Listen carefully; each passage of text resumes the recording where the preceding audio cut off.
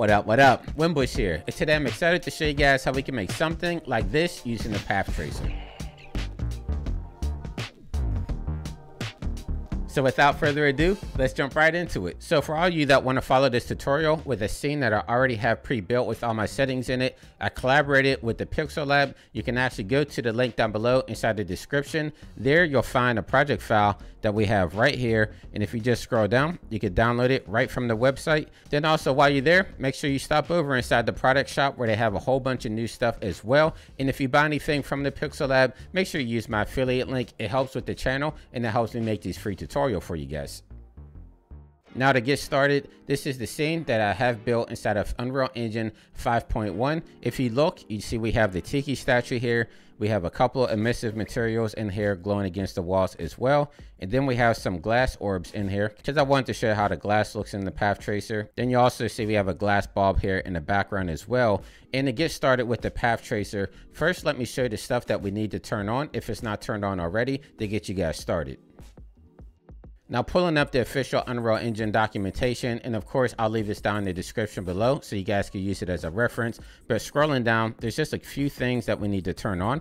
So if I come down here in the documentation, it shows you everything that you need to turn on right down here, in which I'll show you visually how to turn this all on as well. Now by default, this stuff should be turned on already if you're using a film and broadcast template, but if not, I'll run you through everything that you need to turn on. But it's always good to have the official documentation in case you run into any issues. So first, to get started, as I was alluding to, if you have the Unreal Engine project browser open, you want to come over here to where it says film, video, and live events, and then you just want to start with a blank slate. Now, if you start with a blank slate, everything should be on for you to automatically jump into path tracing. But for if any reason it's not, let me show you the stuff that we need to turn on inside the settings.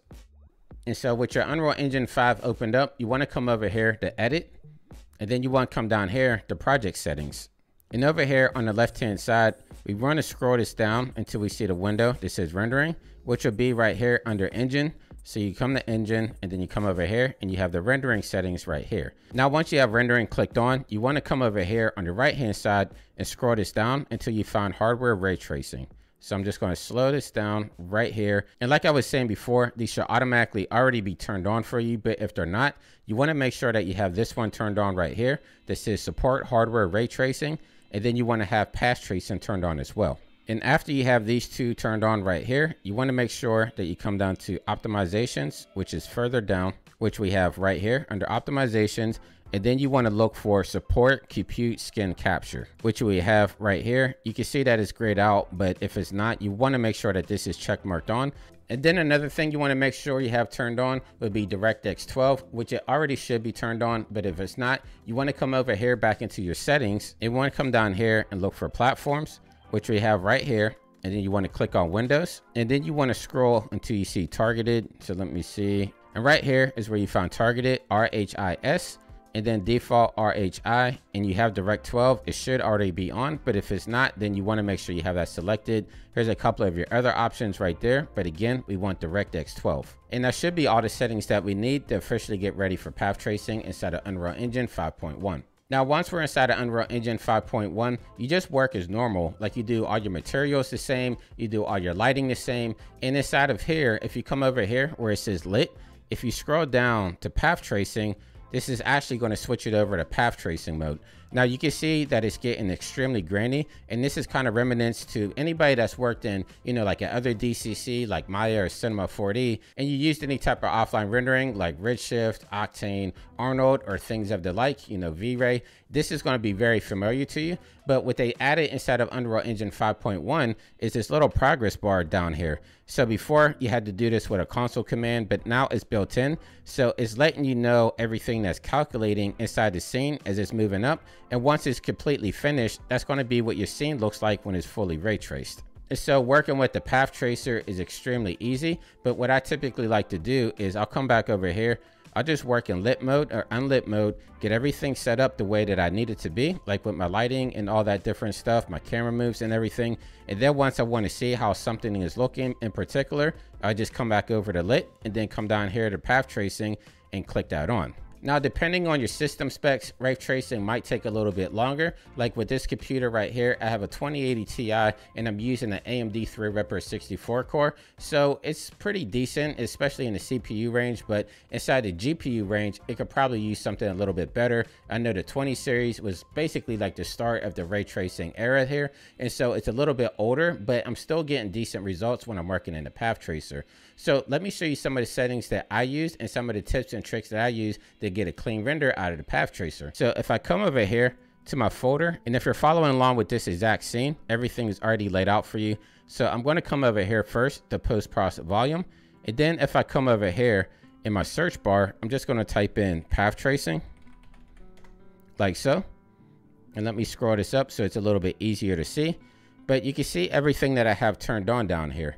Now, the first one we're going to start with is max bounces. And if I click on this arrow, you can see by default for you, it's going to say 32, but I'm going to bring it back down to 10 because for max bounces, what this is doing is basically calculating the light every time it bounces off a surface. So if you have it down to 1, the light is going to bounce off a surface once. If you have it on 2, it's going to bounce off 2 different surfaces and so on and so forth. But for 32, that's kind of killing it right there. I think with 10, you could get optimal results. Now moving on to the sample per pixels, I think 2048, and that's going to be the default. I think that's perfectly fine. We're going to mess more with the sample rates once we get into the movie render queue. At the filter width, I'm going to leave this at default at 3. And if you look down here under the attribute, it's giving you an example of what it does. It's going to set your anti-aliasing at a sharper value if you have it lower. And for larger values, it's going to make it softer and a little bit more blurrier.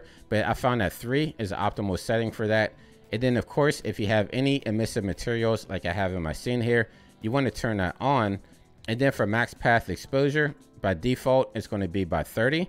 I thought 1 was optimal here, and that's because I can mess around inside of other settings in post-process volume to get it to look a little bit better. Like let me actually reset this to 30, and then I'm going to come over here to path tracing, and let me show you what the difference looks like. So you can see with the max exposure at 30, we're getting a lot of different noise in here. We're getting a lot of fireflies and everything. But let me take it back down to 1 and show you guys what it looks like at 1. And this is what it looks like with the max exposure here set at 1.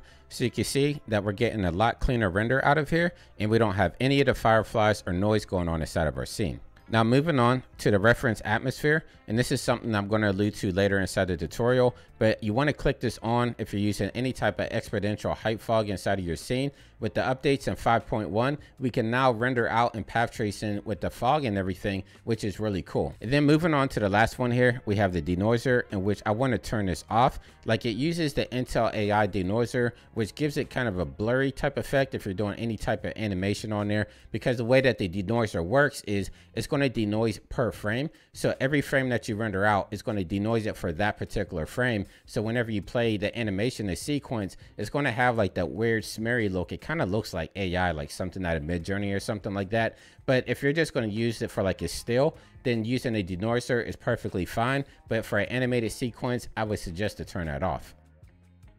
And so those are my path tracing settings that I'm going to be using. Now let me move back over to the post-process volume and to the exposure, because there's a couple of settings in there that I found was optimal for making this scene look as clean as it is. So if I come back down here in my post-process volume, I'm going to turn this off, and actually let me come over here to lit, and I'm going to come down here to exposure. It's right under bloom. So if I turn this on, and let me scroll this up so you can see a little bit better here, like so. And so I have turned on my exposure composition. I have it turned on too, because if you just do it at the default of 1, it makes it extremely dark in here. And the reason that I bumped it up to 2 is because if you render out your scene that is completely dark, you're going to get a lot of noise in there. It's just like you're using with a real camera. You want to make sure that you have optimal lighting inside your camera so you don't get noise. Same thing in Unreal Engine 5. And so if your scene is too dark, you want to come over here to exposure composition. And I bumped mine up to 2, but feel free to bump it up for whatever is good for your scene. Every scene is going to be completely different. And then moving down to the min EV100 and the max EV100, I set these values both to 1. And this is just going to stop any type of automatic exposure that can be kind of annoying if you're doing any type of camera moves. So if you set both of them to 1, your lighting is going to be exact throughout your animation here. And that should be it for the post-process volume. Now moving on to the movie render queue, there are a few things that we want to make sure that we have inside there to get the optimal render. So if I come down here to my content drawer, I'm going to actually look for my animation sequence down here, which I have right here. So let me scroll this up and we can actually look through camera. So as you saw at the beginning of the tutorial, just a really basic camera move. Let me start this all the way at the beginning here at frame 0. So I'm going to click on play. You can see that we have a basic camera move going throughout the scene here. And if you want to render this out, you want to just click on the clipboard right here, and that's going to bring up your movie render queue. Now, if I click on unsave config, this is where we're going to set our configurations. And the very first thing that you're going to want to do is come down here to deferred rendering, and you're going to want to delete that, because if you come over here to the settings button, you can see down here, we have path tracing all the way at the bottom.